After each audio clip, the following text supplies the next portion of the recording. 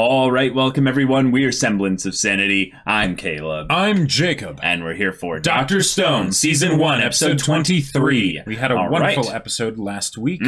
Some wholesomeness with Magma and Senku's birthday. Yes, yes. It was very cool to see the bros kind of bond together over some spelunking. Yep. Over, I mean, two of them over their, natural love of rocks and, metals and stuff like that. And potentially they're almost need to spoon for warmth. Yeah.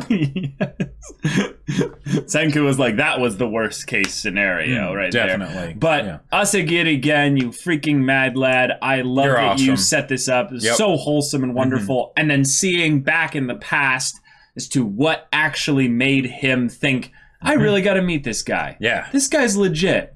Wow. That's just, that's so good. I love these little things that add so much to the kind of little, kind of archetype tropes that the characters kind of tend to fall into.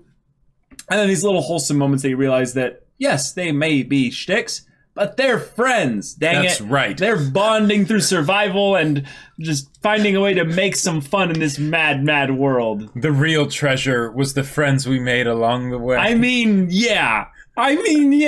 Come on, dude. Freaking Dr. Stone. They even made fun of the whole, power of friendship thing in the cave. But it's still true. It's still freaking true. Yeah. so good. Now, but now they've got, tungsten and a whole bunch of other shit. And they've got an observatory. And they've got an observatory. So they can do just about whatever. Yeah. So now it's going to be how much time are they going to need in order to set up and construct everything within the cellular device of their choosing. Yep. And then how do they apply that moving into the actual potential encounter. Even though we only have one episode after this, I'm guessing that they'll either tease the encounter, the battle about to start. It's this now begins the war with the Tsukasa Empire, winter ending or something like that. Yep. But spring is coming. So y'all, without further ado, let's get into this. Alright everyone, and be sure to go check out the reaction portion of the video in the description below, and then come back here for the discussion.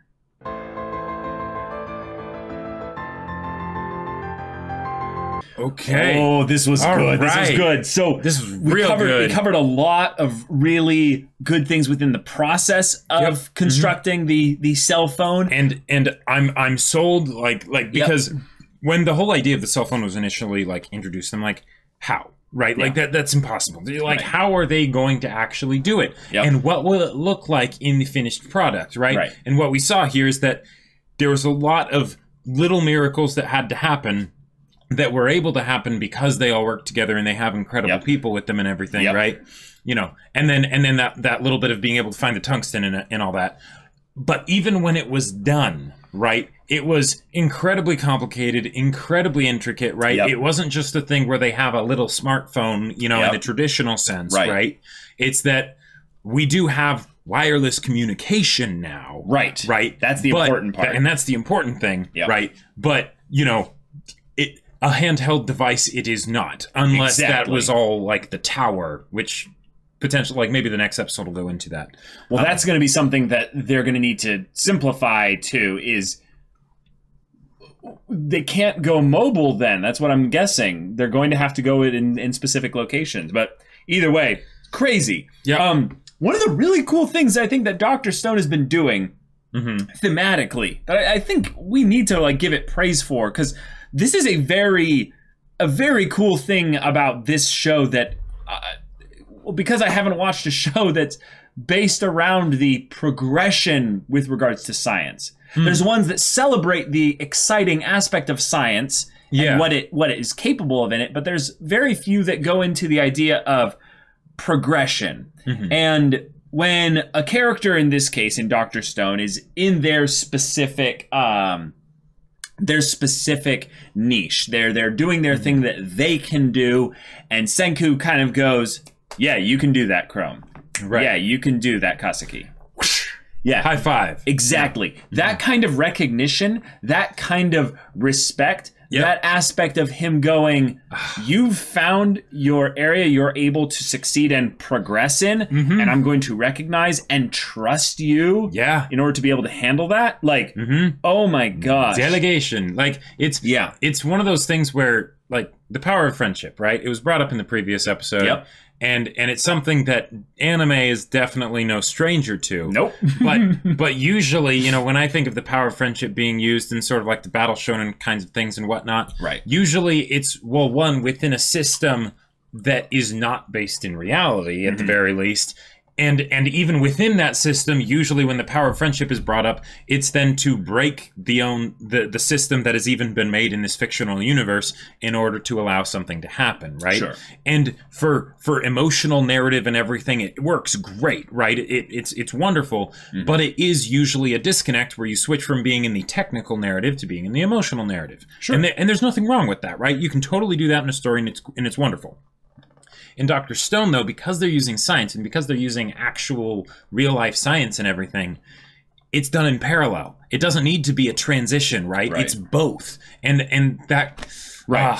It's the dissonance you feel when you play a video game where the people that created the gameplay didn't have anything to do with how the story was created. Sure. So basically, if you have the gameplay being something that is desynchronized basically from the actual story elements, you feel jarred and pulled out of it when these kinds of moments happen. Right. But in Dr. Stone, no, it's very simply packaged together. Yep. Yes.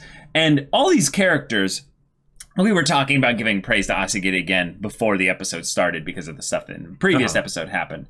One of the things that they've done with Chrome and Kaseki that is very unique to them, and they addressed it here, is that they showed, though the show basically showed that they have different skills than Senku, but there is definitely this element of crossover, where Senku does not have the craftsman's hands of Kaseki, but he knows in some ways how a lot of the things that Kaseki does, how it would work. Right. So that's a ridiculous bar that Kaseki will never really fully reach. Yep. He has to learn it, and he's an older guy, so he's, you know, he'll have to kind of humble himself, be able to learn those things. Chrome has the curiosity of Senku, the spirit, the fire, but he does not have all the memories and all the knowledge of having a world with the internet, you know? Like Senku has so many advantages to him, and yet Senku specifically for both of them acknowledges, you know, you guys take this. This is yours. You'll figure it out. Like Senku is able to draw up the glass freaking pump thing. And he's just like, yeah, this is gonna be nuts. But he did not tell Kaseki how to make it. Right. He said, that's your thing. You can do it. You'll figure it out. He again came by and gave him a little bit of a pep talk, but he didn't need that. Right. What's so cool about this is we are getting characters who are, yes, underpowered compared to the overpowered main character. Sure. And yet the overpowered main character needs to delegate specific things to them. And so they, in the narrative, are essential in order for the conflict to be resolved. So in this Minecraft, you know, kind of civilization building, science experimenting, wacky show, with a character that, yes, is the overpowered protagonist, we get the rare instance where it's like, yes, in the areas where I have skill crossover with you, I am going to delegate that to you, and it makes sense why. And how much of an awesome lesson is that for life in general? Because it's not just that he's delegating, right? But it's an acknowledgement, an acceptance, and an understanding for each person on an individual level of what they uniquely bring to the table, right? The fact that, again, when he went to go make the batteries, right, he had his little, like, rhyme song for it. You know, so like that's great. That's something that no one else probably would have thought to do or would have like had like the practice with doing. So it's just like once he figures out what he needs to do, he's just like, all right, I do this. There you go, right? All right, need 800 of those. Right. I was waiting for that moment because I'm like, watch again, like this is great and all, but you need to make a lot of those. He's like 800. I'm like, okay, I was thinking more like 75, not like 800. You know, but that's something where it shows. because like, okay, even if we say as people aren't in a Dr. Stone world 3,700 years in the future, we might not be Senku, we might not be, you know, Kaseki, right? What do we do in our own lives in order to improve our lives and the lives of the people around us? Well, we can hopefully figure that out. And when we do, we can then find those things, even if they seem really simple, that maybe no one else but us could do, you know? Right. And even more so when you're tackling a project of this nature as a group, like with multiple people, the aspect of then recognizing the individuals and their like their efforts and results, like that's a completely separate thing to recognize effort and results, because you have to recognize results like as well, right? Because you can do the kind of the nice thing, quote unquote, and be like, good effort, buddy. Yeah, you need both, right? You definitely need both. So when they are, you know, making these things happen and stuff, you need to be like, yeah, Suika, you go, you make that gold wire. Right, like, exactly. Absolutely. Even if it's something that is just sort of menial and tedious, like, okay, we're gonna, you know, all right, here we go, right? It's still important, right? And the power of a high five, right? That's incredibly effective. Like, you know, recognition. Babies cry for it and grown men die for it. Like, because I got chills, man. I knew the line was coming. Like, I was just like, oh, here we go. All the jobs that I've ever had, right, where I ended up, say, leaving, it was not because of the actual job. It was because of not being appreciated or recognized by the people who were, you know, organizing and managing it, right? People don't quit jobs, they quit managers. Exactly. And it's not, and that doesn't have to mean that the manager was some horrible dick, right? You know, it can just be something where there wasn't appreciation and recognition, right? So true. And then there were the times when there was a manager that did do those things, even if maybe the job wasn't paying as well as some other ones, right? It was something where I was like, nope, I'm there. Yeah, let's do it. What do you need done? I'll come and ask you what you need done, because I want to do as good of a job as I can, because you actually appreciate it. Right. And because Senku loves science so much, there's this small aspect of his character that I have to wonder they're kind of just showing by repetition, and it's not really something that we're supposed to be told about really at any point, is that he gets a little bit of excitement seeing other people's reactions, if you will, to the wonder and craziness of science. So when he draws up the pump thing, he's like, hey, look at this. And then he gets a little bit of excitement seeing them go, oh, like, you know, and it's all the anime, you know, over the top reactions and stuff. But specifically when they go and then go, no, stay out of my lab.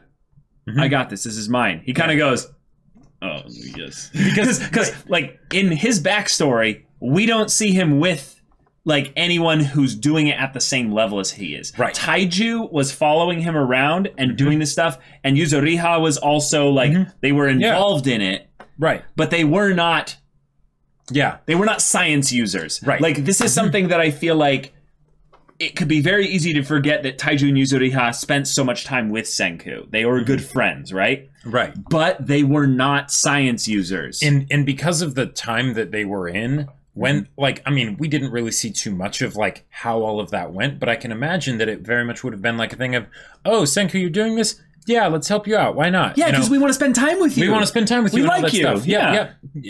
Cool. Awesome. Right? But in this situation, because, at least in their case, it is a matter of life and death and survival and everything. Yeah. People, even if they're not like a science user like, say, Chrome or a master craftsman like Kaseki, they're still fully engaged in what's going on, especially if they're people that haven't seen this stuff happen before, right? It's because like Senku was totally happy, you know, when he was in his lab, even before he met Taiju and Yuzuriha, to just be doing his thing, you know, right?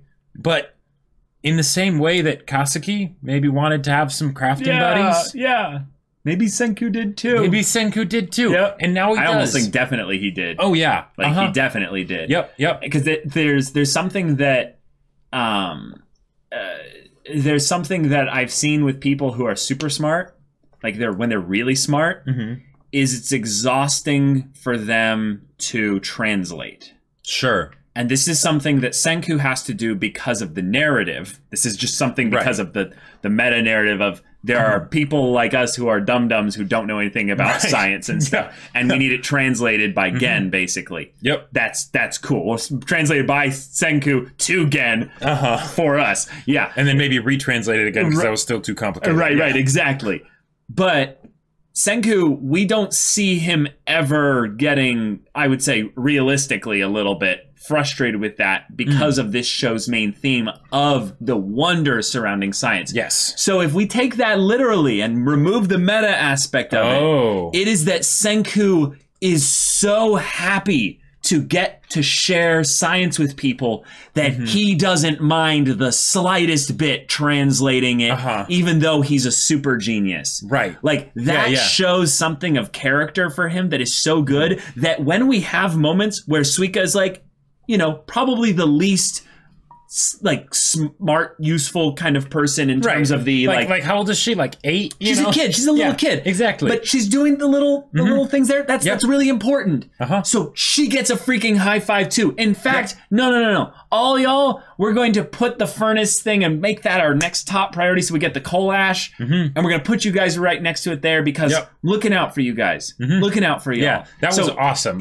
And I love that the village leader noticed that. He was like, yes, you're being a leader. He's like, yeah, you're being a leader. It's not just that you're doing your thing because one of the ways that like, and maybe the people in the village don't necessarily have as much like experience with this because smart people aren't usually at the top of the food chain. But that is true. But when you have the smart person that is wanting to do it just because it sort of tickles their own fancy, you know, and not actually because they're wanting to like say help other people. It's just sort of a puzzle, right? Yeah. Not that the puzzle can't be helpful when they solve it, but you know, it can get a lot colder, right? And in this situation, Senku, well, warmed things up, literally, right? For the whole village. For the whole village. And that's something where, like, I would not be surprised since it's already, the idea has been broached with the scout Homura. For the Tsukasa Empire. I would not be surprised if it came to a point where some of the other people from the Tsukasa Empire come in to conquer, and then they see all this stuff and they're like, I mean, I was thinking that we destroy everything and we'll just be our roving tribe of hunter gatherers and all that stuff, but I've kind of missed having a furnace and things like that. This actually, Tsukasa, are you sure? Like, this seems pretty good. Yeah, I think I might be hoping too much, at least in the immediate sense. But maybe way further down the road. Right, but for people like Homura, I think that makes sense. It was one at a time, one person here and there, slowly but surely. But oh my God, the aspect of it being this thing where this found family, this power of friendship, this double encouragement. Down on that. Yeah. Double down on it, Dr. Stone. You don't need to make fun of it. Don't be bashful. Like, admit what you are. It's great. And have a lot of fun doing it. I think that's maybe what takes this show from being what it kind of does kind of repeat itself with being, with little bits of montages of exposition, like structurally that's a little bit of a weak foundation with regards to a story because you need character motivation, all the other stuff surrounding it to make it so that it's not so that we care, so that it's not just the puzzle, because the puzzle's interesting, right? But if that was all that it was, devoid of the heart of the show, then that'd be fine, I guess. So this show, when it goes into the heart stuff, it knows how to do it, and it gives it in ways that are not ones that we would exactly expect. I think I'm surprised at this point. It's not really as surprising, but I'm really surprised how little we've gotten from someone like Kohaku in the last little bit of episodes. But I was so surprised how much we got with Gen. Like, Gen not being someone that's in the science area of things, and yet I understand and respect his character so much. Chrome, I loved the development when we started getting it for him back in the middle part of the season, and just as it's kept going, I'm like, oh my God, like Chrome's one of my favorite characters. Freaking Kaseki, like having a little bit of emotional backstory here where he was like, I wasn't like bullied necessarily, but I wasn't respected and recognized for what I did. So I made things that were useful, people could appreciate. That people could appreciate. Yeah, exactly. but that still never attracted anyone to his side to do this stuff along with him. And it certainly never scratched that itch of being artistic with it, of really pushing his limits. Yeah, pushing his limits of what kind of stuff can I make? Because it was just fix the bridge, make some shields, things that people need. Yeah, probably the bridge was one of the most exciting things he ever made. Because he's like, you know, I have to make sure that this every day. Exactly. You know? Exactly. There's a lot of things that go into making sure that the tension balance of what have you, of all this thing is there. You know, how strong or thick the wood has to be to support people's weights, how separate, like little things like that he might get excited about. But yeah, craft. He wants to get into the meat of it. But oh my god, this episode was wonderful. And we had the OP come in at the end. Yeah, we had the OP come in at the end for like okay, as far as yo Sakai, good morning world. Like it's almost not fair how easy it is to just be like, hey, when you have a killer OP, especially if it's the first one, you know, and like the one that sticks in your mind the fastest. Definitely. To just bring it back in for a point that's awesome. And because this is Dr. Stone, no, it's not for some sort of like battle with Tsukasa or anything. No. It's for everyone coming together and putting all the pieces together to make a cell phone in this stone world. Freaking wireless just wireless communications device. Like I can't wait to see what happens next and how they use it and stuff, because that's and the limitations of it too. Next one's a computer. You know? We're just gonna make a flat out computer. Like that's what's next. I mean, if you're at this point now, it doesn't make sense to do much else. Like Tsukasa, like so way in the future, right? Yeah. They've moved from this point. The Tsukasa Empire has captured some of these devices, right? Sure. It's pretty dangerous, right? Tsukasa goes up to like his smart people and he's like, the technology exists. I just need you to make it smaller. Yes. Like, Senku was able to build this in a cave with a box of scraps. Yes. Like, what a freaking setup. That was so good. But I'm so excited to see where the show goes, because it's got the heart so right, good. And and all the science stuff. It's like going to places that I never would have expected at the beginning of the show. Like I thought this show was going to be like Minecraft, basically, just for a long time, where it's like we build some kind of cool stuff, but it's still. Right. I thought it was going to be like the YouTube guy who basically just shows himself like with hand tools, like building like a house or like or clay stuff and things like that. And it was more I would say the craftsman than the scientist. Right. And in some ways that's where this isn't Minecraft. Right. It's the scientist. Yeah. He applies critical thinking and the scientific method and his memories to make just stuff that we all know and have now, but don't understand how it works or appreciate how that it works. And we're getting all just fired up about like humanity and the earth and all this stuff. And it's like, I love this show. So there was a video I saw where there was this guy that was trying to disprove the idea that humans couldn't have built Stonehenge with like hand tools and things like that.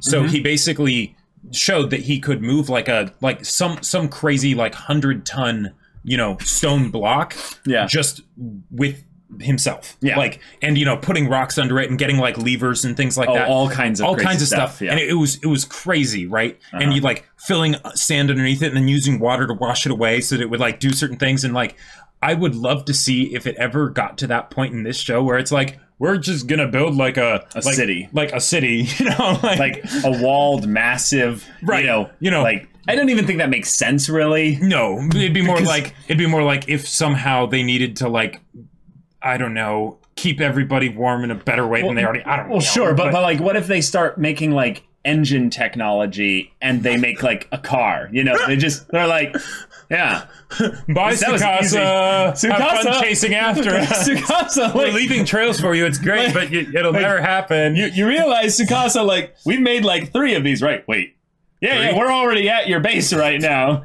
How are you guys doing over there? And Tsukasa's like chasing us around and stuff with his ape strength and stuff. I can run, 22 miles an hour, for 8 hours. 40. Like, I mean, what's your deal? Like, a tree. Oh no, we slowed down 5 miles an hour. And we figured out how to just make them run on solar. So I'm just so excited to have this show continue. I know that there's a second season that's been announced. We don't know when it's coming, but we got one more episode. It's going to be so much fun. Good stuff. But y'all, thank you so much for watching this episode's reaction and discussion. If you want to see the next episode's reaction and discussion right now, though, go check out the link in the description below for our Patreon. You can get on early access there. You can watch full-length timer reactions there. And all this comes with Discord access, so you can chat with us and the community there about this show, about anime in general. You can also talk with Jacob about the sci-fi novel that he wrote. Yes, sci-fi, science fiction, but it's awesome. It's called Battle Lines. It's on Amazon for purchase. If you're interested, the link to Amazon is in the description down below. Yeah, so if any of that interests you, we'll see you there. But until then, we're Semblance of Sanity. I'm Caleb. I'm Jacob. And we'll see you all next time.